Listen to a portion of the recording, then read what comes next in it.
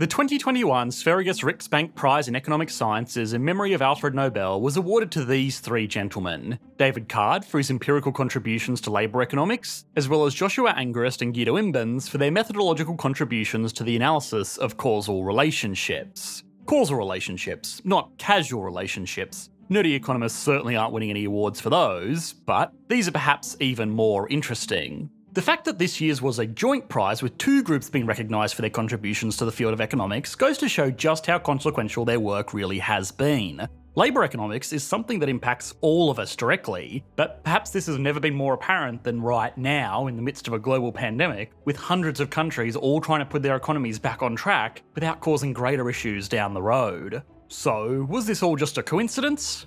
No, not really, no. In recent years, the Royal Swedish Academy of Sciences has actually been specifically targeting academic work that has direct applications in modern economies. A great example of this was the winners that we explored last year, Paul Milgram and Robert Wilson, whose contributions to auction theory are actually being put to good use as we speak, linking the best buyers with sellers in some of the most complex transactions in the world. This focus on practical economic applications means that these awards are a whole lot more than some self-congratulatory academic pomp fest. They are genuinely an insight into new and creative ways that some of the greatest minds ever are changing the world around us. It also means that long-held economic opinions that most economists simply assume to be self-evident are being challenged. The work of this year's winners actually changed my mind on an economic function that I've spoken about pretty openly in a lot of my videos. So, this will be a great chance to have some of the most brilliant economists in the world set the record straight for both you and I, but I'm getting ahead of myself. To truly appreciate the Nobel Prize and the contributions its recipients make, we need to, as always, understand a few specific things. So, how does one actually qualify to win a Nobel Prize? What did this year's winners contribute to the field of economics to win their prize? And how are their academic advances actually being put to good use in the real world? This video is brought to you by Public.com, the internet's premier investing platform, one that helps you become a better investor. Public puts investors first. Unlike other commission-free trading apps, Public does not sell your trades to market makers or take commissions from payment for order flow, also known as PFOF. Public works for you, not trading firms. The app lets you see what market trends that your friends, co-workers, as well as industry thought leaders are following. You can also participate in live Q&A sessions called town halls with public company CEOs, allowing you to ask questions just like a Wall Street analyst. Get between $3 to $100 in free stock when you sign up at public.com/EE and fund your account today. Just use your phone's camera app to scan the QR code on screen, or if you're watching on your phone, feel free to click the link in the video description below. The Nobel Prize was created by Alfred Nobel, a Swedish chemist and industrialist who was best known at the time for stabilising an incredibly reactive compound called nitroglycerine. By basically combining this chemical with clay, it became much easier to handle while still maintaining its explosive potential. What he had invented was dynamite. Literally. Now, in the interest of not being put on a watch list, that's all I'm going to say about that. Alfred Nobel immediately saw the destructive potential of his invention. Sure, it had industrial applications like mining and controlled demolitions, but let's be real, it was going to be used in war. This fact haunted the scientist, which is why, upon his death in 1896, he bequeathed the vast majority of his assets to create a foundation which would award people who had made the greatest contributions to humanity in 5 distinct fields: physics, chemistry, medicine, literature, and peace. Now, you might notice something's missing here. Maths, maybe, but they have the Fields Medal, which is basically the same thing, just a lot less prize money. But more specifically, there's no economics. Economics, as a separate academic discipline, wasn't really a thing until the mid-19th century, and even then most people saw it as a combination of political science, business, and finance. It really wasn't until the Great Depression and the rise of people like Keynes and Friedman that economics became the topic of dinner table conversations around the world. Nevertheless, it still had the potential to do a lot of good. Being able to efficiently and effectively allocate resources has been instrumental in lifting hundreds of millions of people out of absolute poverty over just the last 5 decades. Obviously, I might be a little bit biased here, but advances in economic theory can do just as much good for humanity as advancements in all of these other fields. Now, the Central Bank of Sweden thought so too. That's why, in 1968, it partnered with the Nobel Foundation to create the Sverigis Riksbank Prize in Economic Sciences in honour of Alfred Nobel, the 6th Nobel Prize. Since then, it has been awarded every year around the same time as all of these other prizes are given out. The recipients are awarded the same solid gold medal and they share in the same prize money, although the economists have their cut provided by the Swedish Central Bank, not the Nobel Foundation. This prize money is no joke. This year's prize was 10 million Swedish krona, or about the equivalent of 1 million American dollars. Typically, the people that win these awards are already quite wealthy in their own right. Certain more controversial recipients were worth tens of millions of dollars when receiving their awards, so the social expectation was that this prize money would get donated, which it has been more often than not. But of course, to some career academics, this is a life-changing amount of cash, and most people don't begrudge these individuals hanging on to the money for themselves. Now you might say, oh, but Mr. Economics Man, the real gift is being recognised as a Nobel laureate. You can make much more money just by leveraging the notoriety that gives you, and you would be absolutely right, mostly. The reason that I mentioned the money at all is that the initial award criteria was that these prizes would be given to individuals or institutions that had had the greatest impact on their respective field in the year preceding the award. So if I wanted to win the Nobel Prize for 2022, I would need to publish my research before the end of 2021. While this system made sense in theory and it made for very exciting competition, the unfortunate reality is that academia is not like sport or the performing arts where a contribution's merit is immediately verifiable and appreciable. This caused some embarrassments, with awards being given to people who really shouldn't have received it, like the Portuguese neurologist who won the award for his pioneering research in lobotomies, and Johannes Fibiger, who won the award for discovering a parasite that apparently caused cancer.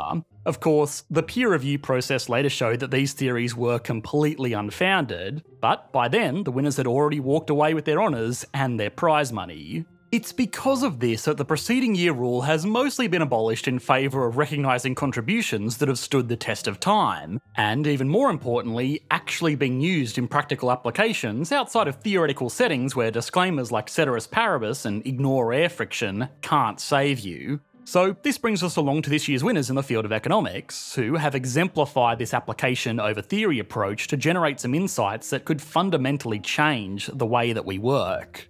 Labour is one of the factors of production, alongside land and capital. The theory is, to make anything, you need some combination of these three factors. They're not always equal, but you always need at least a little bit of each. Labour is the unique variable here because almost all of us have access to an equal amount of it by default. We are one person and we can do the work of one person, whereas one person can own a lot of land and a lot of capital while others own none. This has made labour, more commonly called jobs, a major factor in people's lives, determining everything from where they live to who they vote for. Now, despite its importance, most economists try to simplify labour's role in the economy as just another good or service. As such, they assume that there is a negative relationship between wages and employment. If you take a step back and think about it, this makes perfect sense. Wages are just the price that a business pays for a set quantity and quality of labour, and employment rates are a function of demand for that labour. Even people with the most elementary understanding of economics know that as the price of something increases, the demand for that good or service decreases, because less people are willing and able to pay the higher price for that item.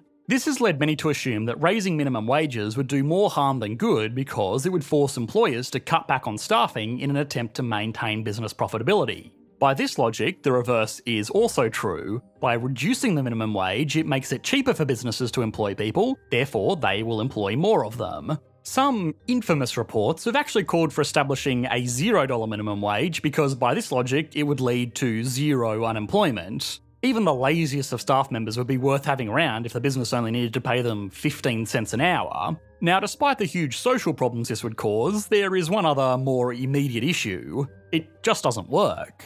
Remember when I said at the beginning of the video that the Nobel Prize for Economics was increasingly being awarded to economists that emphasise practical applications and experimentations in their research? Well, this is how our first laureate won their prize. David Card is most famous for a paper he co-authored in 1994, which found no indication that the rise in minimum wage reduced employment. He did this by studying fast food workers at major chains in New Jersey after the state raised its minimum wage from $4.25 an hour to $5.05 an hour in 1992. He then compared employment numbers in these restaurants to restaurants from the same chains just over the border in eastern Pennsylvania, where the minimum wage had not been altered. If the traditional economic theory was correct, then employment levels in New Jersey should have fallen as they needed to cut hours to compensate for the increased cost of labour.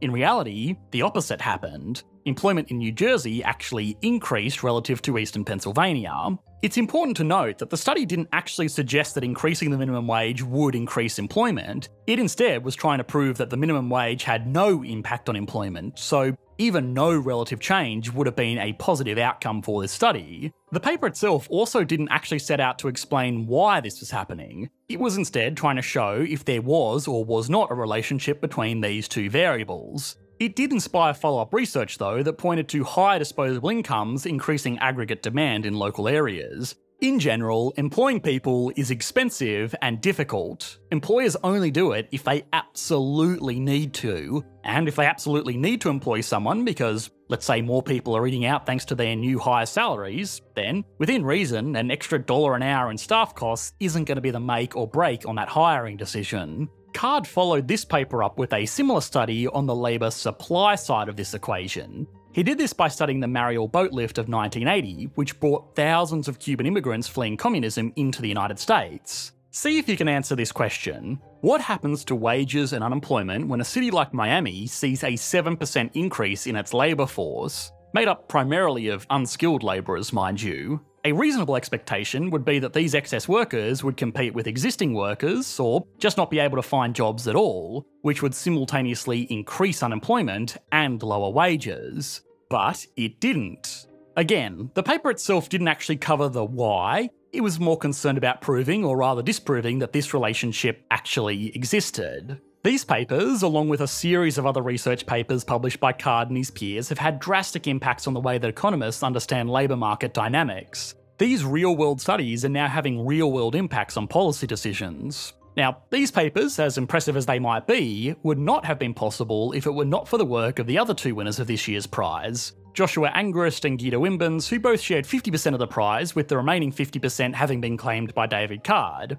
They all got their own gold medal though, so that's nice. These two won their award for their methodological contributions to the analysis of causal relationships. In plain English, economists around the 1990s had a real problem of lying with statistics. They had gotten their hands on computers that were powerful enough to crunch huge data sets and were drawing relationships everywhere and anywhere. The problem with these relationships was that correlation doesn't equal causation. The famous example of this is that ice cream sales are highly correlated with drownings. Despite this correlation, ice cream does not drown people, and people that have been drowned are not going to be hungry for ice cream. Rather, it is a third variable, a hot day, which causes both of these. On a hot day, people are more likely to go swimming and more likely to eat ice cream. This is an obvious example, but when it comes to economics, finding these hidden third factors can be extremely difficult, but it's not impossible. I actually got called out for my video exploring why cold countries are richer than hot countries because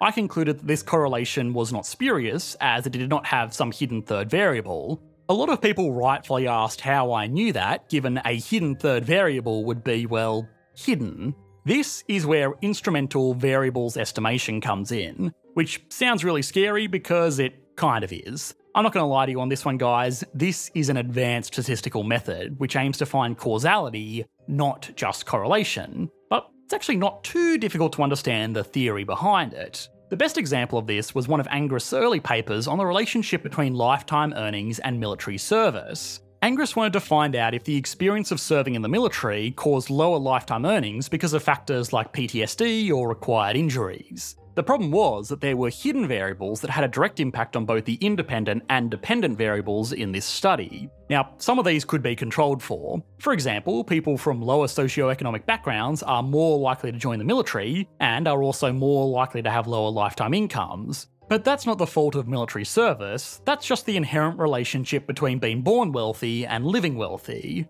The researchers knew this factor and could easily adjust for it. But what about variables that can't be controlled for? Someone that hates the idea of working a professional 9-to-5 job is also going to be more likely to join the military and also going to tend to have lower lifetime earnings. Again, this isn't the fault of the military, this is a personality trait that would have impacted their career earnings regardless of if they decided to join the military or not. The problem is that data pertaining to people's opinions on professional working environments is a lot harder to collect and therefore a lot harder to control for. Angus' solution to this was to use the data of conscripts from the Vietnam War. The theory was that since conscripts did not willingly volunteer to be part of the military, they would be devoid of the hidden variables that willing volunteers would have had, which could impact both earnings and military service. This allowed Angus to just look at how military service affected earnings in isolation, as in, how much does military service cause a fall in income? The results were that conscripted veterans earned just over $400 a year less than their peers who were not conscripted,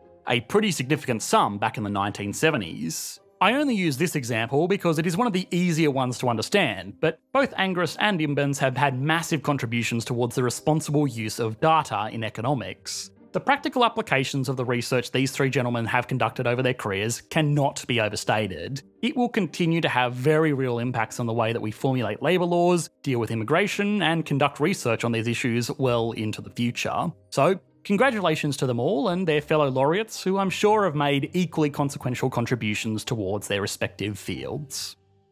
This video was made possible by Public. In addition to being a commission-free brokerage, and a transparent one at that, Public's app makes investing fun and personalised through thematic investing. For instance, say you have an appetite for the plant-based food movement and you want to invest in this emerging industry, but don't know the first place to start. Fear not. Just hover to the Themes section in Public's app, and with just a tap, you can view a curated list of innovative companies that are making moves in the plant-based food industry. But you don't have to be a vegetarian to love Public's theme-based investing. You can also construct a portfolio consisting exclusively of companies in the artificial intelligence industry, or perhaps the self-driving car industry. There are so many different investing themes to choose from. Check out the app for yourself and see what all the hype is about. And guys, the best part is, because you're a fan of the channel, you can get a free stock valued between $3 and $100 when you sign up at public.com/EE and fund your account. All you gotta do is use your phone's camera app to scan the QR code that you see on screen, or if you're watching on your phone,